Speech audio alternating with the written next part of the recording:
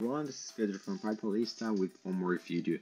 Today I'm gonna do a quick video about Databricks Serverless that's being made generally available in the last .NET Summit. But before, I'm gonna give you a 30-second snapshot of CEO Ali Gush of Databricks that gives you a brief explanation of what serverless is, and then I'm gonna tell you how to use in a notebook and in a job. All of Databricks now is available in serverless. Whether it's our notebooks, or whether it's our Spark clusters, or whether it's workflows, job processing, make sure that it instantaneously comes up. There's no more clusters. Everything just works super, super fast.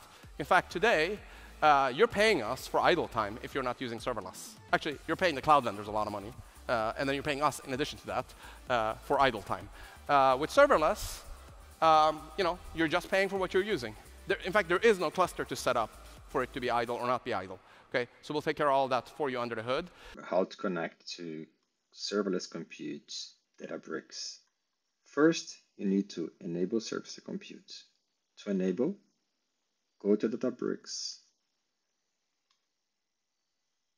Under your account console, go to Settings, then Feature Enablement, and make sure that serverless compute for workflows, notebooks, and data live tables are enabled. Go to your workspace. I've already have one here, but you can create a new one. Test serverless. Then these notebooks already connect to serverless. All right.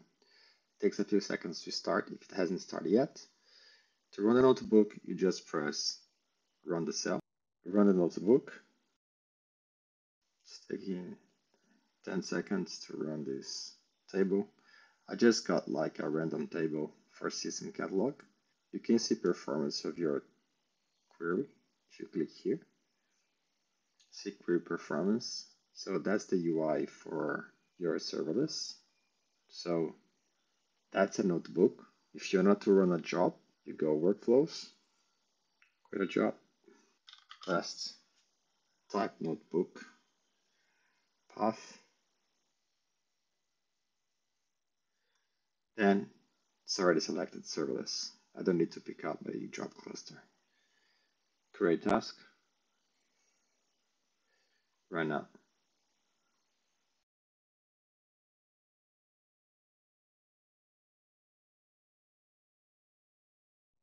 So this one took 53 seconds.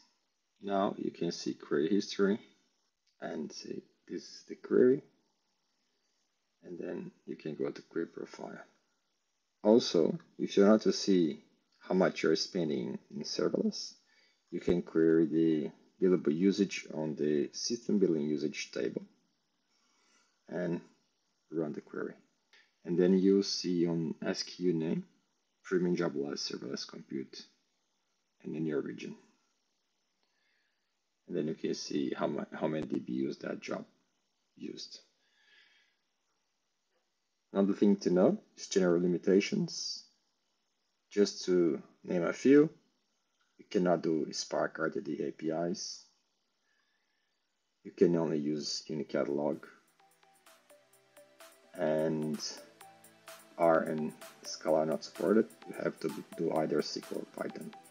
Alright, that was a quick one. If you haven't subscribed to the channel, subscribe, like the video. Thanks for watching and see you next time.